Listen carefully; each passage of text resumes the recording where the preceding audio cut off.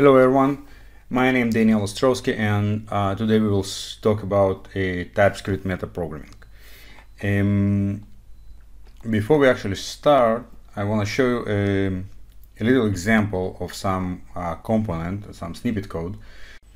As you can see, it's an Angular component. Okay, I believe everyone have seen it. It looks like an Angular component, at least. It works like an Angular component. It have a decorator component. It's even have provide service dependency injection, similar to how the Angular components works. The only one little difference is there is no Angular on this page currently. Okay, so what you can see here, it's a plain TypeScript without any usage of any framework, no Angular, no React, or anything like this. Okay, so what we can see here, it's component decorator. Okay, we'll talk about this about later, but basically this is the whole magic. Okay, this component, this function that returns another function.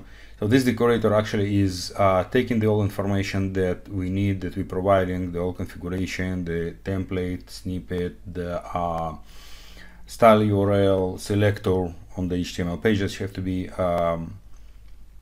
filled with the component. It even does the dependency injection of the service inside, and all this is generates simple component. Okay, it's no big magic. Yeah, there's a lot of functionality, not here. Okay, it's just a simple example to show how we can use decorators to generate components. Okay, be honest, if you will find this project and you will see the implementation of this decorator, you're not gonna like it. Okay, so please don't do it, because it's like a set of bad practices of how not to do. Okay, what you should not do with the DOM manipulation. But as example, it's good. It's a good start. Okay, so let's talk about before we actually will jump into the metaprogramming itself. Let's talk about what the metaprogramming is, and a little bit about myself too. So my name is Ostrovsky, and I work at GOH, and you can see here my Twitter. You can scan this barcode and to see my website, or just go to danduh.me. There's links to my videos and also links to my articles, also articles about the TypeScript metaprogramming. You can find me in Medium. If you have any questions, just feel free to ask me. I will be more than glad and happy to answer any questions.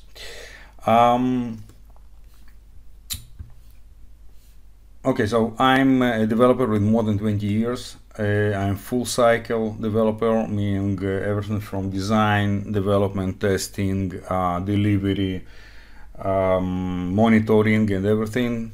It's all I believe developers should know, engineers should know. I'm a public speaker and writer on multiple languages: English, Hebrew, Russian, and Ukrainian. I'm an open source contributor. I'm a volunteer mentor at some organization, and also a Meetup owner and runner, NG Heroes. So this is all about me. And the pictures, by the way, it's my hobbies. Okay, diving, rope running, and yachting. Yeah, but there's only one picture here, a real one. Try to guess which one. So TypeScript metaprogramming from 0 to 100 out of millions. Okay, so let's be honest, the metaprogramming is something huge, it's something big. We will just touch a little bit. Okay, we'll go a little bit deeper, okay, as an example, and I hope the usage and use case that I will show will actually explain how things works behind the scene and what you can do using the metaprogramming. But again, it's a very huge topic. So metaprogramming definition is a programming technique in which computer programs have the ability to treat other programs. And okay, this is, let's be honest, a little bit boring, right? So if you want, you can go to the Wikipedia and find by yourself and read it. Let's not waste time on it. Let's simplify. One of the most important thing when we start with a new technology is to understand what we should not do, okay, while we are using this technology. For example, you know, this is kind of examples of how we should not use irons, because sometimes wrong usage of the technology might be a little bit dangerous, okay, for our life, or a little bit weird. So the rule of thumb of metaprogramming, on my opinion, okay, I couldn't find some kind of, you know, community opinion about the best practices or bad practices about the metaprogramming, but the one of most important things that I believe we have a consensus here is metaprogramming should not change the business logic of our code. Usually, in the most cases, the metaprogramming is the code that's used by somebody else. Okay, so if you write decorators or you write some functionality that have to be used by someone else, so please avoid changing the business logic. Can we do it? Yes, definitely. In some cases, for example, in security field, okay, the business logic actually is changed by metaprogramming. It's very common use. But in day-to-day usage, like if you're developing some framework or developing some library and people want to use it, the other people will use it, other developers will use it. We really don't want to change any business logic. We want to add to the code ability to analyze, okay, for example, debugging or data collection or stuff like this, additional flexibility for the code, dependency injection, of course, is one of the use cases, and runtime validation and assertions also one of the usages, great use cases for using metaprogramming. So let's take a look how we build our applications.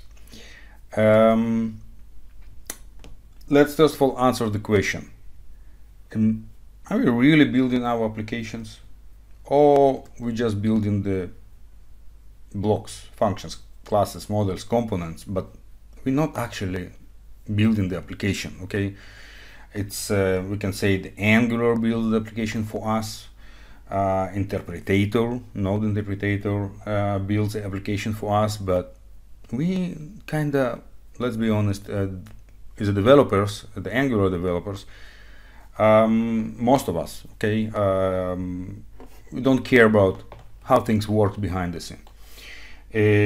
We just build in the component, we applying some references in different places, some kind of setting the configuration between different modules, components, services and stuff, and we hope that when we will serve the application, it will up and running, right? And if it's in a mismatch, we'll get the error notifications. So we're not building the application, we're building blocks, we're building functions, classes, modules, components, services, microservices, whatever, but actual the application is not built by us. Okay, it's similar, we'll talk about the houses. So we can build block, panels, windows, doors, I don't know, buy some furniture, stuff like this, but actual work of the building and combining all together will do constructor on the construction field. Okay, we'll just ship it over there and someone will actually build all things together.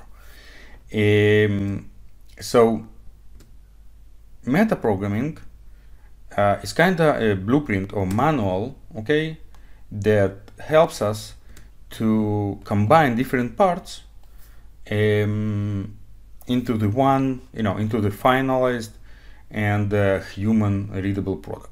Okay, that's how it usually works for me, for example, all IKEA manuals, but it's a little bit more complicated. Okay, it's like metaprogramming sometimes it's pretty simple. Okay, let's say to get some kind of loggers or to get some kind of type assertions. But when we're talking about a little bit more complicated things, like dependency injections and stuff, it's become a little bit more complicated. Okay, it requires some abstractions, thinking and stuff. So that's how if we want picture to describe how the metaprogramming looks like, I believe that this picture would be the perfect fit for it. So let's code. So as soon as we on the Angular Tiny conference, and our main target and main topic is Angular, I believe it will be very nature to talk about decorators. Okay, and in general, most of the TypeScript metaprogramming is all about the decorators. So let's take a look on this example.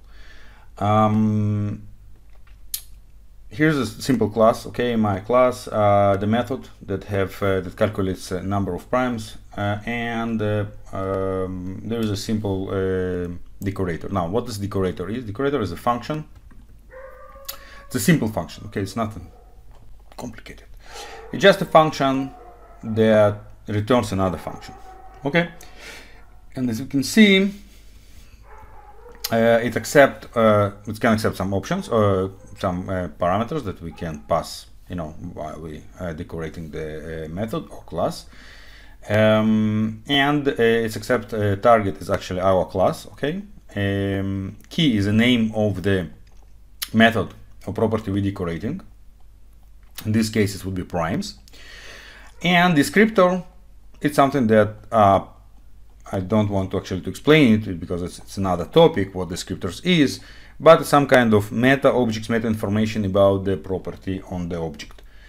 I suggest find me again in Medium. There is a set of articles about the TypeScript metaprogramming. The first one is about a descriptor, okay, and objects and the metadata on the object itself and how to change it, and how we can hack and stuff like this. Kind of interesting thing. So as you can see here, okay, all this code is not relevant. All it does, it's actually throws the console warning about the deprecation. Okay, that this method is deprecated. I mean, let's say, for example, the regular use case for this is when I have public library and one of the methods should be deprecated in one of the future versions. So I will put just this decorator, and each time when the application is running, the method will actually fire, and it will be on the logs for the users, for developers who actually using my my library. Okay, to ensure that, hey, please be noticed, it's going to be deprecated, change it, and so on. Of course, we can pass here, let's say, additional information. Okay, let's say some kind of URL to the documentation, how to change into what other methods should be used, and we can also pass it over here. And if there's sorry, it's wrong. Okay, it should be an object. Okay, right? What do we have here? A default message. Okay, please go to, and here, okay, we can see that we can pass, for example, some URL, and people can go to the, will get the information where we should go and see the documentation how to change the method and which method should be used instead. Okay. Also, there's other examples we can find here. For example, timer. Timer will actually measure. It's also useful as a decorator for the day-to-day work, for day-to-day development. Okay, is actually shows the time execution. Okay, how long it took to execute this method. Okay, as a main example for the metaprogramming, we will try to build our own Node framework. Okay, service. If you're familiar with the Nest.js, so we're gonna build something very similar to it. Let's take a look on the simple example for the Express service. Usually it looks like this. This is roads file. Okay.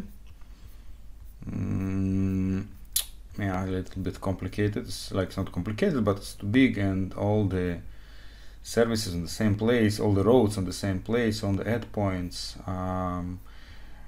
Okay, and this is the controller that actually holds all the logics, and that's I can keep going and going and going and going. Okay, so it's still good. Okay, it's a little bit big. It's a huge file. You're not gonna believe me, but this is production. Okay, so this is not our case, right? We don't like such files. We don't like all in the same big file all together. We prefer classes, and we prefer controllers, and we prefer services, and we prefer everything to be separated by context, by entities, but some type of logic. And so let's do it. Okay, let's start with what do we have here as initial one. This, you can see, it's kind of simple implementation of Express service as a on class based, okay, as object oriented kind of thing. So it's just a simple class. Okay, it got the controllers, basically our controllers that we will work on. This is the most important part. Port, just the port we want to listen on.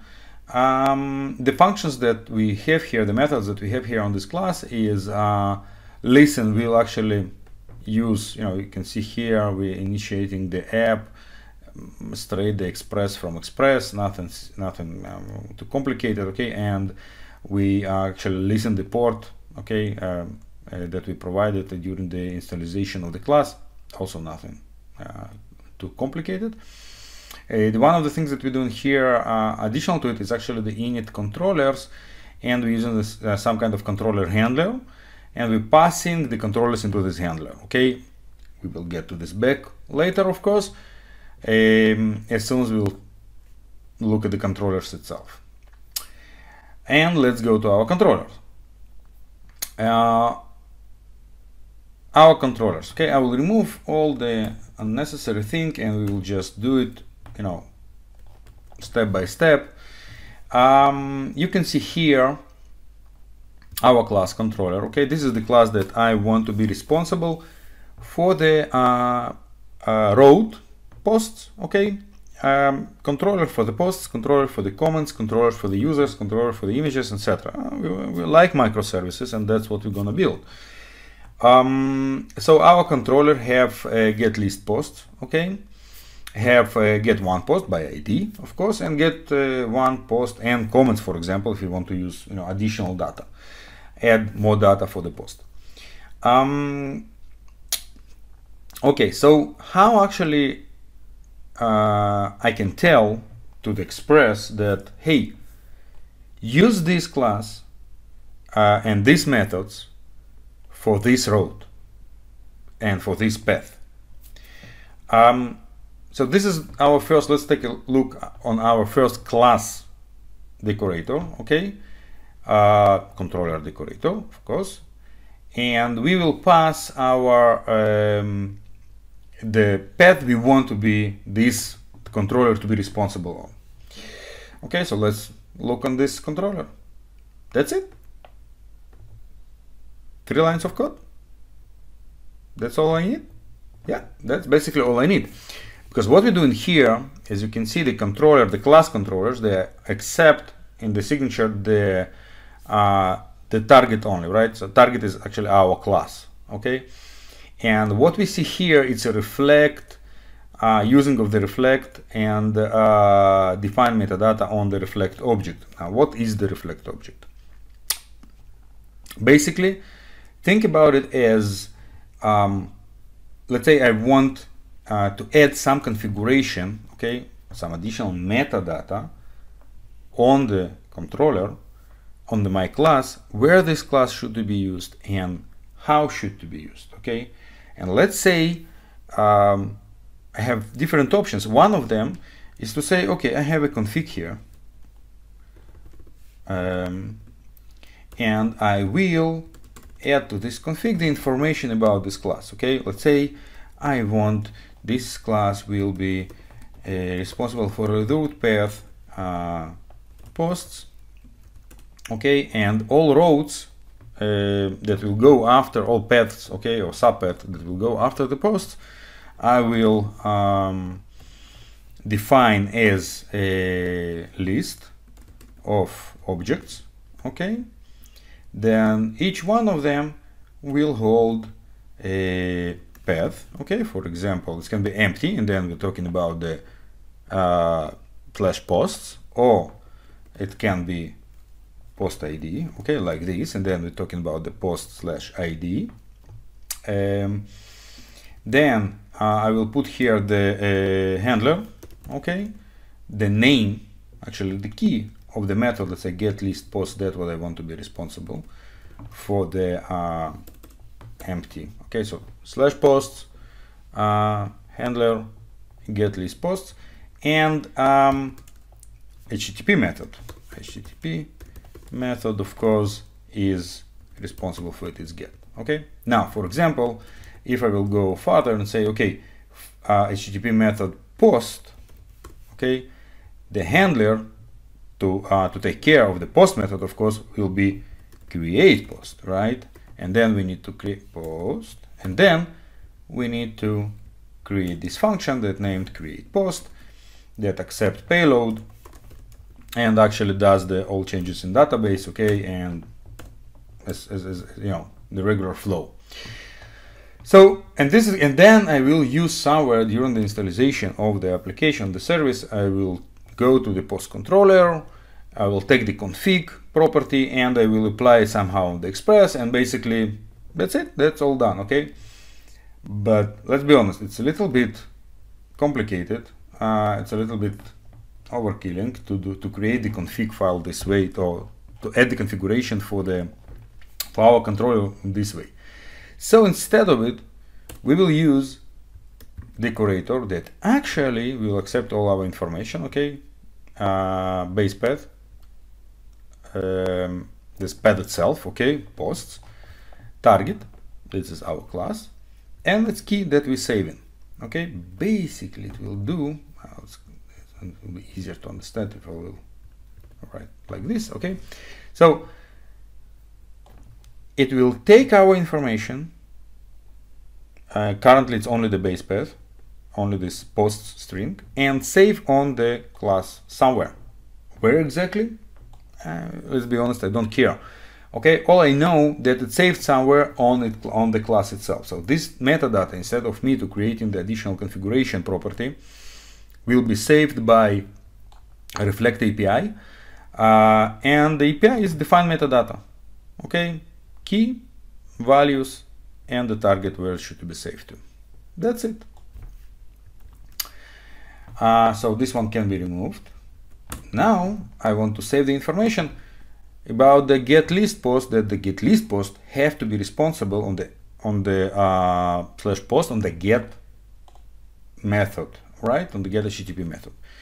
So we have decorator get, okay, that says, okay, the list, okay, let's also add on the same time ID,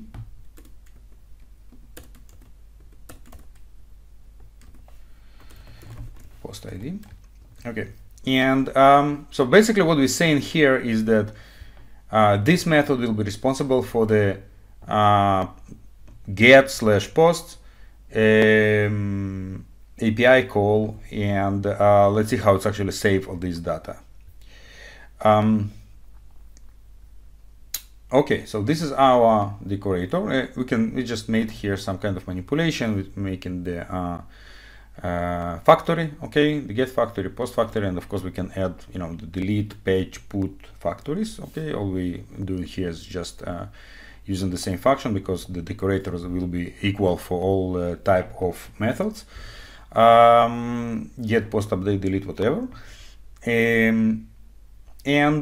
So here's our router decorator, right?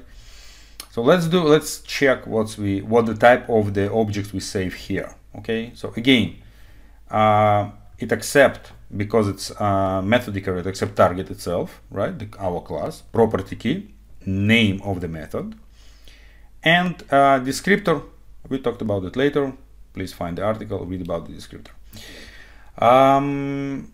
So this is the object that we creating. This is the object that we want to save, similar to what I did here, right? Let's go back, and see if we, okay, so this is the roads. Okay, so basically this is the object. This is the object that we creating, and we want to save it on property roads on our class, on our controller.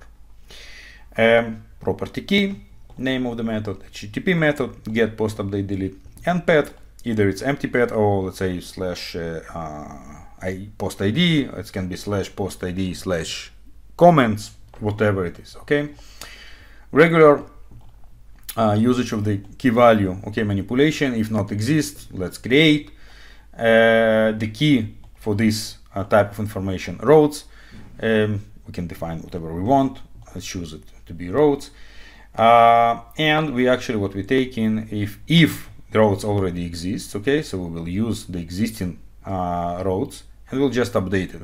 We'll add, we'll push one more object. Okay, why? Because we have multiple methods on the class, and this function will be executed on each time when we're using the get decorator, right? So let's go back to the get decorators. Get here and get here will be used twice and 3 times and more times as more as I'm using this decorator. This function will be executed, and of course we want to add all the methods that are decorated. We won't add them to the object with the key roads that sits on our target, on our controller. Okay.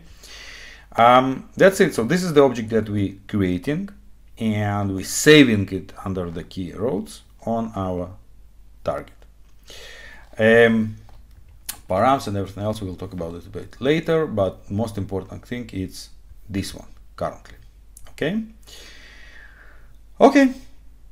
So what's next? So we save this data. Okay, we save data that post controller is responsible on the posts. We also save data that get list post is responsible on like root slash posts route, and get one post params, get one post by ID is responsible for the slash post ID. Okay, let's see if it works at all. I don't know, I'm not quite sure if it will work right now, but we can try. And we can see here, let's go posts. Woo! Okay, post works, and post ID not implemented. Please import 3000, and this is our ID, and not implemented comes from here and looks okay. We have here some additional decorators, param handling. We will talk about this later. Okay. Okay, dokie, let's continue. So we save this data. Now the question, okay, say how we actually using how it's connected, how the things works. And here's how the things works. Here in our app class, okay, remember this one, controller handler? Let's take a look at the controller handler. The controller handler accepts all our controllers. By the way, this is the way how we actually passing these controllers, okay, just when we're instantiating our application, our app, right? This is the app. Okay, server. Okay, we're doing the instantiation. We're passing the list of the controllers we want to use. Post controller, comments controller, users controllers, etc. The port we want to listen on. So basically everything, nothing happened here, nothing special, nothing too complicated. And during the instantiation, the controller handler is fired. It's got all controllers that we're passing into the our class, and that's what's going on in the controller. Okay, let's go controller by controller. It reads, it checks if the metadata base patterns exist on our controller. Okay, it's also checks if the roads exist on the controller itself. Okay, some kind of validation that we actually dealing with the controller and not with some kind of other class by mistake, okay, that don't have no base pad, no road. So, you know, maybe someone by mistake provided a class, so we do want to, you know, to throw the error or some kind of warning, hey, you provided the wrong class. Okay, and here, as soon as everything is okay, and we define that it is a controller, that it have roads, and we're retrieving the roads, okay.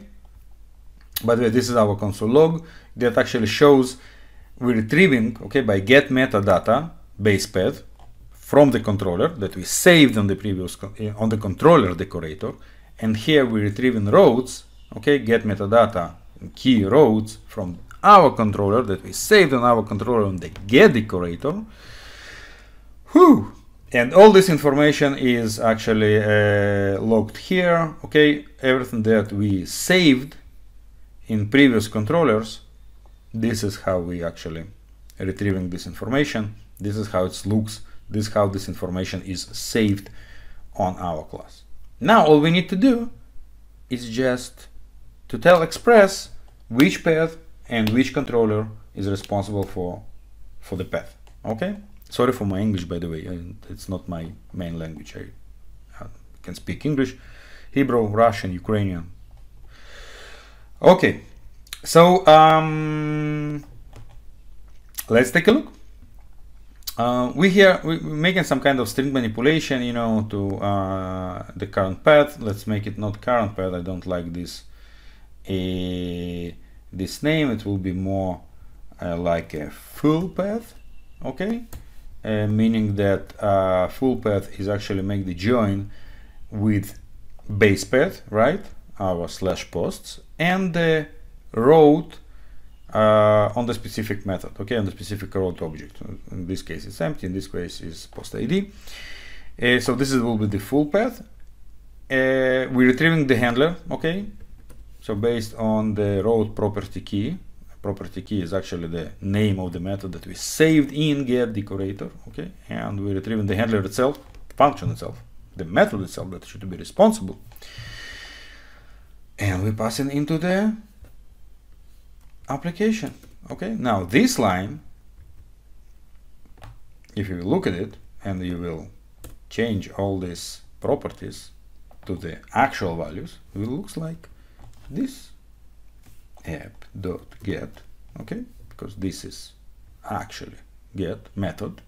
It can be get, post, update, whatever, and function full path, right, whatever it is, posts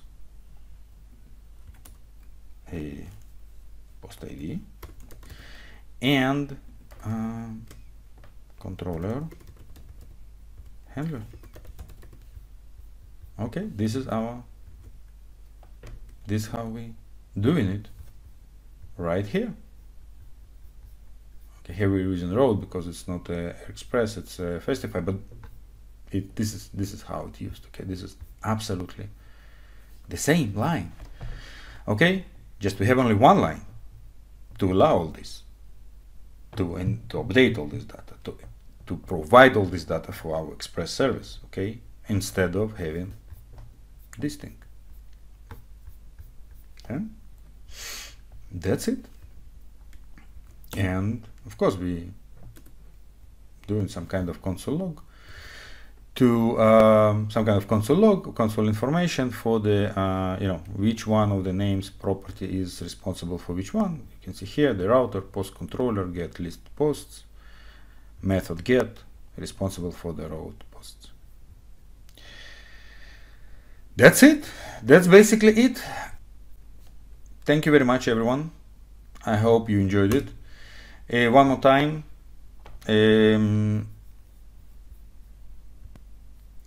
find me in social, Danduch81 on Medium, Danduch81 on Twitter, Danduch.me, my website. Follow me, find me, ask me questions, read articles. There will be more articles about different topics. That's it. Thank you very much, and thank you Angular TinyConf for inviting me in, and good luck.